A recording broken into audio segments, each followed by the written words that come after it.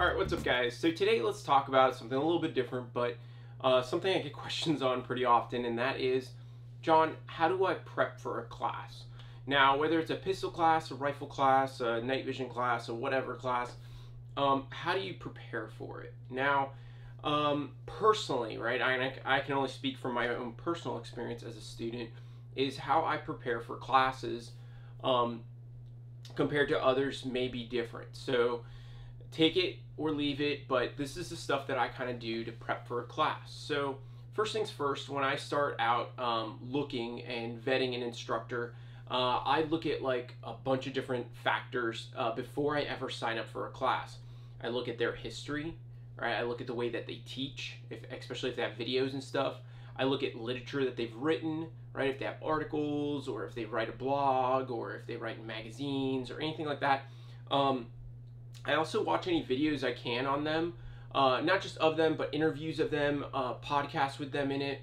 Like, I really vet my instructors because I value what I spend my money on, right? My money is hard earned. I spend my time doing the things I do to earn money. 20 bucks is 20 bucks, but but I still need to vet the instructors that I'm going to give my money, right? And more importantly, give my time. So above all else, money, you can make more of it, but time we're not getting back. So I want to make sure I vet my instructors enough to get the time that I'm going to spend with them, the value out of that, and learn from it. Now, if you didn't know, I have two goals in life, right? One of them, always to have fun, right? Have fun every single day. And then two, to learn something every single day. So whether I read something, I go to a class, I watch a video, like I try to absorb new information because it just lets my brain kind of learn things and almost like process new stuff every day. So it's like anything else. If you don't use it, you lose it kind of thing, maybe. But most of all, it's because I enjoy it. I enjoy that. I'm going to do things that I enjoy in life. So vetting my instructor, vetting the course that I'm going to go to is very important. Now, if it's like a local class that you're like, I'm just going to go work on my fundamentals and stuff, I get it, right? If you're a seasoned student and you've done a lot of stuff like that, you probably have your own process, but you may not have to vet every instructor. You may already know their level of competency and what you're going to get out of that class, and that's okay. But just realize, like, if you're going to go do something that's extreme, or like a good example is I want to go to a backcountry hunting class, right? Of course, it's like 5 days long. And to learn how to backcountry hunt. I've never done it before, right? I've lived in South Florida. The most hunting I've ever done was two-legged critters overseas and stuff. So I want to learn how to do that and do it right, do it ethically. So I'm going to go take a class. Well, that's something I need to vet somebody for, because there's not, like, I can't just get Bubba to come show me how to do it because he may be doing things wrong. So really looking into the way that I vet the instructor, very important. Very important, as you guys can already tell. So after I vet them, I choose the class I want to go learn, which choosing a class is really up to you. It's a very personal decision, right? It's based off of what your needs are, your wants, what you can afford, all the other things that kind of involve you going to that class, and just what do you value, right? Like, what do you value putting your time into and your money? So very important on that side. But after that, right? Hey, John, I picked a rifle class. Perfect, cool, let's do a rifle class. Well, if I'm going to a rifle class, or even a handgun class, or a night vision class, or anything really, I always start with, okay, what am I expecting in that class, right? Based off the description. And if it's vague, that's even better, right? In my opinion, because now I don't have overly high expectations or overly low expectations. Now I'm just sitting there like, all right, I'm going to learn some things. I'm expecting to learn some things. There's some things that they kind of list out to give me an idea, but I'm not sitting there like, this is going to be the great class ever, and then I get there and then it's the worst class ever. So I don't want to have false expectations for a course either. So once I've read the description, I've gone through that kind of stuff, I've maybe watched some videos on the description of that class or of people that have gone to that class, maybe some after action reports or reviews online, really kind of looking at those with a grain of salt, because everybody's experience and potential review is going to be biased or not biased or in some way or fashion different from the way that I'm going to view things. Just like when I watch movies, I go look at like the movie reviews, and I'm like, wow, that person really hated that movie and they said it was trash, but when I went, I actually liked it. So F them, dude. So sometimes the reviews aren't as accurate as you would want them to be because you view things differently than other people. Perspective's a thing. Now, right after that description, understanding that, maybe some AARs, I'll go write down the list of recommended equipment, right? So I look at what should I bring, what kind of ammo, all those different things that I need to specific for that class have. Most instructors, or at least most of the bigger name guys out there, put recommended equipment as well. Recommended equipment or additional recommended equipment or things that you should bring or you may want to bring. You usually want to bring those. A lot of people skip that section. They're like, I don't need a spare gun. And they get there and they're like, my gun's broken. And then they can't fix anything and then they're screwed. And then it comes down to maybe you can borrow something from somebody else. And if you're lucky, the instructor brought some extra blasters, which some of us already do, but depends on the class, right? Depends on how far we're traveling, all that other stuff logistically. So just be aware of that. I like to bring spare parts. I like to bring spare equipment so that I can, if I need to, replace some stuff. So the recommended stuff, or the for sure needed stuff, the recommended stuff, and like the wants and stuff. Now, other than that list, right, what they put there, there's a few things I usually bring that's sometimes a little much, right, or a little bit more, and some things that I think is important to know preparing for a class. So one of the things I usually bring is always bringing a toolkit of some sort, right, with torque wrenches. I use the little pack of fix-it sticks, and I find I use that thing every single class, whether it's on my own stuff or somebody else's stuff mostly. So, so some tools, very, very important. Now, another thing that I bring to classes that I don't think a lot of people bring is a notebook, right? An actual paper notebook, yes, with a pen, an ink stick, right? And I actually take notes on a piece of paper. One of the biggest things and biggest reasons I do that, and Jesus, I have the worst memory ever. Right? I just don't remember things very easily. So I have to take notes so that I can retain information. Also, if we look at the way that humans learn, we have 3 different learning modalities. We learn by seeing it, by doing it, right, and by hearing it. Well, if I'm seeing it and I'm hearing it, cool, but now I'm doing a little bit of it before I actually physically do it, then I will learn a little bit better. Or at least in my opinion, or my experience really, I've learned a lot better. So really looking into taking actual physical notes. Reason I don't do it on my cell phone is because, one, my phone, I get so many messages, so many texts, notifications, all sorts of shenanigans on my phone, and it's very distracting when I pull up my phone to take notes, unlock it, and then I look down that list of shenanigans that's come in and I'm like, oh my god, I gotta go through that. But I don't want to go through that right now. I have more important things or more prioritized things to deal with at the moment. So just something to think about there. You may want to go ahead and take paper notes versus taking actual or taking notes on your phone, right, in the notes section or whatever. So very important. I would never or in some classes you can videotape the instructors and their portions and stuff. I would still take notes about those video portions and maybe notate like, hey, video 3 or something, that's the one that I was talking about this. And reason being is because videotaping somebody and actually having the context to it, you may not get the same thing if you're not paying attention enough to like actually receive both things. Now, I've had some nights where, or some classes that are just so fast paced that I have to take my notes later. If you can, little voice notes, right? Little videos of yourself, like, hey, quickly, like, hey man, so this last drill we did this, and like little quick videotapes of yourself, like selfie style, really helpful.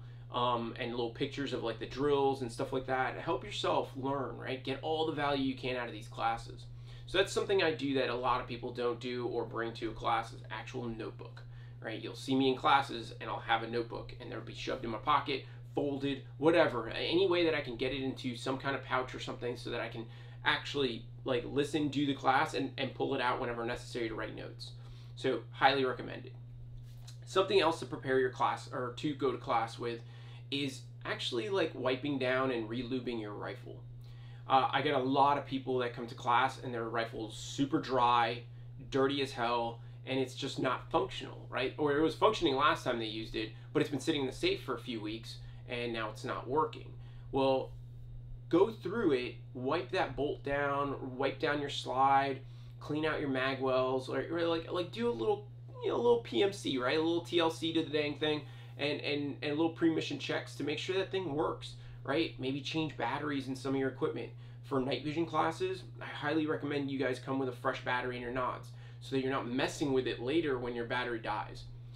It's a couple bucks, yes, but it is going to bring value to your time in the class without having your night vision die on you because you've been messing around with it for the last 3 days, and then you get to class and then an hour in while I'm talking or I'm teaching something or somebody else is teaching something, guess what?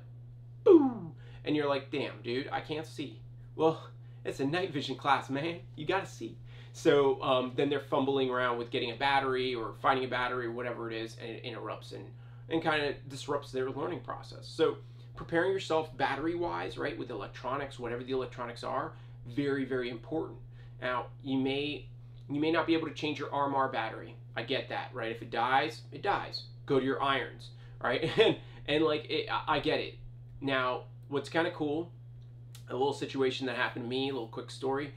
I was using my Holosun 509T on my Glock 17 teaching. While I was doing a demonstration, my dot died, right? Battery went out. Cool, no big deal. I paused for a second. I was like, oh, it just like blinked out. Cool. I finished the drill with irons to show them, right, the demonstration. And then I actually pressed the button to go ahead and switch to solar mode, had my dot back, answered some questions, and then redid the drill to show them again, give them another iteration of seeing it, which was really cool, right? So another functionality of my gear or that equipment that I was using at the time was able to like surpass that problem, which was cool. Like I was like, oh yeah, that's sweet. So good on them, right? That little solar power thing. I thought I'd never use it. Bam, used it. So you never know. Now, with that, right, making sure that your firearms are good and ready to go is also making sure all your mags are ready to go, right? Loading mags, make sure they're filled. I usually leave at least one empty just in case they want to start with empty mags for some whatever reason. So that way I don't have to download one. So I always have my mags filled, or I fill them when I get there. Usually if I'm traveling, they'll be filled, or if I know that I'm going to be teaching it, I'm going to go ahead and fill my mags up. Or if I don't know, like I went to a precision rifle class in Yakima last year in October, and I didn't know what he was going to do, so I left my 2 10-round mags empty. That's okay. That's 10 rounds. So it's not a big deal to load those at the time. But if you're jamming 90 rounds into 3 AR mags or 45 rounds into 3 G19 mags, like you may want to load a couple of them, leave one empty just in case they want to do some kind of dry fire or something like that. So I always leave one empty, just my own personal preference, because I can jam that one really quick in between shit, and I usually have enough mags that I can do most of the drills without having to worry about that empty, at least until we come back to reload. So just something I do, may help you out and things like that. Now, a couple other things I'll do is actually check like bolts and little screws that are on my holsters. I'll make sure everything's still good and tight. I'll make sure my belts are good, like the Velcro is not like coming apart weird or ripping or anything like that. I try to make sure all my gear is good. Now, you won't be able to, catch everything in the world before you go to a class, but it's important that you do that at least so that you can catch what you can beforehand. Something else that I think is important that a lot of people don't bring is sunscreen, a rain jacket, some Gore-Tex boots, and also some form of snacky poos. I'm a big fan of having snacks, all right? I don't like to feel the grumbles and wait for lunch if lunch is coming. I like to man, I'm kind of hungry and I can take a bite, load some mags, take a bite, load some mags. So I recommend bringing some snacky poos, even though you brought lunch or you brought whatever. And I always bring lunch. I don't go out to lunch. Reason for that is because sometimes places take longer to give me my food. Sometimes I have to drive further than I expected.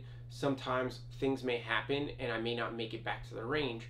I don't want that happening. So I'm a big fan of bringing my lunch, not leaving the range, staying with my gear, staying with all the shit that's there, and just and eat with the guys that are there, right? And have conversation and enjoy myself. Hydrate. Something else that a lot of people don't bring to the range, or that's not on recommended equipment, is bring a bottle of Pedialyte, especially on the hot summer days, right? Hot summer classes, I always bring Pedialyte. Not only does it rehydrate me better than Gatorade, but it's bigger too, but it also works really well with hydrating you quicker. So I'm a big fan of Pedialyte. It's good for you. It works really well. I'll probably drink that once a day at each class.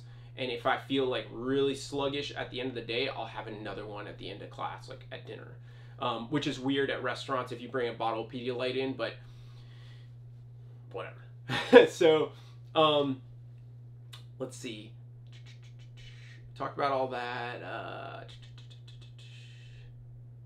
Now, something else that I think a lot of people kind of miss out on is when you're having a multi-day class, is in between, if you have rechargeable stuff.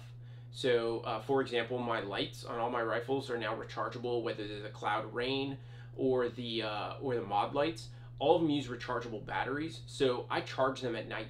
So I'll pop them out, put the new ones in that I had already charged, and put the ones that I was using all night, or the ones I used during that class, and put them on chargers, especially if I used them. If it was a daytime class, I'm not worried about it. But if it was a nighttime, like low light, no light, or night vision class, I'm going to recharge those things because I want them to be fresh for the next day. Once again, I don't want that hindering my class or learning process. All right. So hopefully this helps you guys when coming to prep for a class.